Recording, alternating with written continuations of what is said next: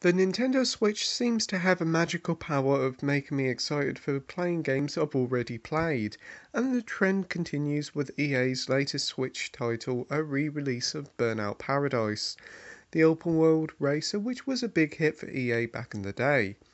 This version is based off the remastered edition that was released on the PS4 and Xbox One way back in 2018, which included all the DLC, spruced up graphics, and 60 FPS.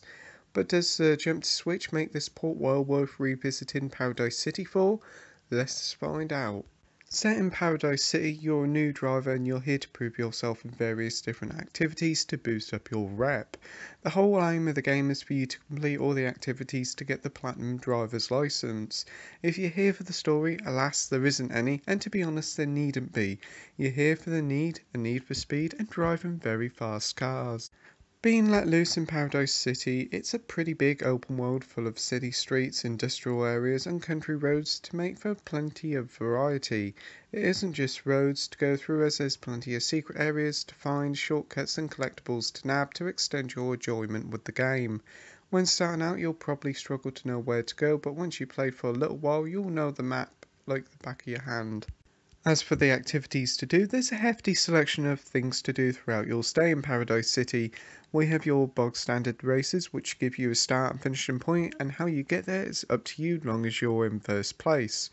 There's a marked band where you have to get from A to B whilst loads of cars attempt to wreck your car.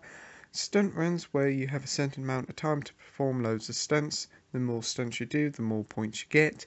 To Road Rage which sees you having to wreck so many cars in a lot of time. There's a few more other events types here, but they all boil down to driving really fast and wrecking cars, and yes, it's a heck of a lot of fun.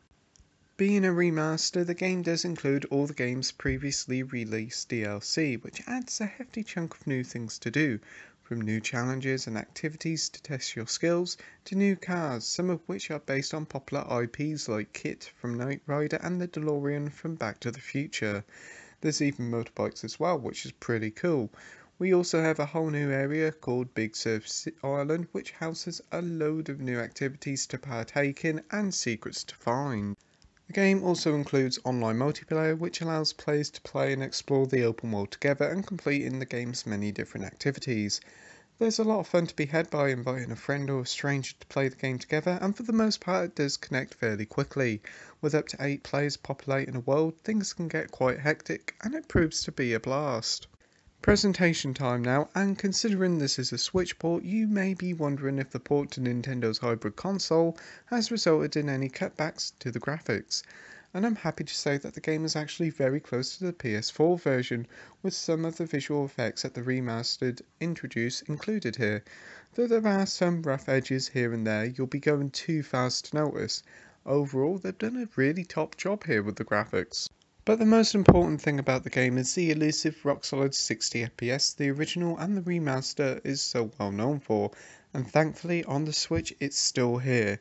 Yes, the game runs at 60 FPS pretty much all the time, only with a slight drop in a few busy areas, but apart from that it's 60 FPS all the way through, which is incredibly impressive that the game can match the graphics and the performance of the PS4 version, so colour me impressed. Onto the audio now, and Burnout Paradise has always had an awesome soundtrack back in the day, and still after all these years it's great and actually quite memorable. From the opening moments when you start the game with Guns N' Roses' iconic track Paradise City belting out your speakers. The soundtrack does feel very mid-noughties with tracks like Avril Lavigne Girlfriend, which may not be to your taste, but for every girlfriend we have the utterly brilliant Stand and Deliver from Adam Ant and Faith No More by Epic, which more than make up for it. Before I wrap up this review, I need to talk about the game's pricing. I don't normally moan about the pricing of games that much, but I do know back in the day when the Switch launched, games were expensive, but that trend seemed to have died down quite a bit. But Burnout Paradise has come back with it and took the biscuit for it for how expensive this game is. The game is around 45 to 50 quid, which is astonishingly greedy.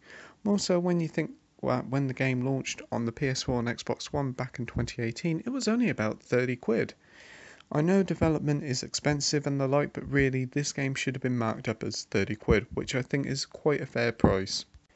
Conclusion time now, and it's great to see a Burnout title on the Switch, and Paradise is a perfect fit for the console, delivering a blistering, enjoyable open-world racing game filled to the brim with cars, events and secrets to deliver one of the best races on the Switch, including all the game's previously released DLC and having a rockin' and iconic licensed soundtrack to make for a very memorable experience.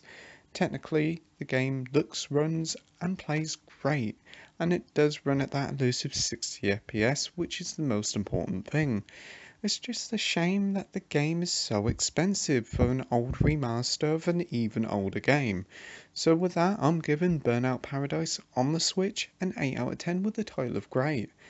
As always, thank you for watching my review, like, rate and subscribe, and until next time, happy gaming. Bye.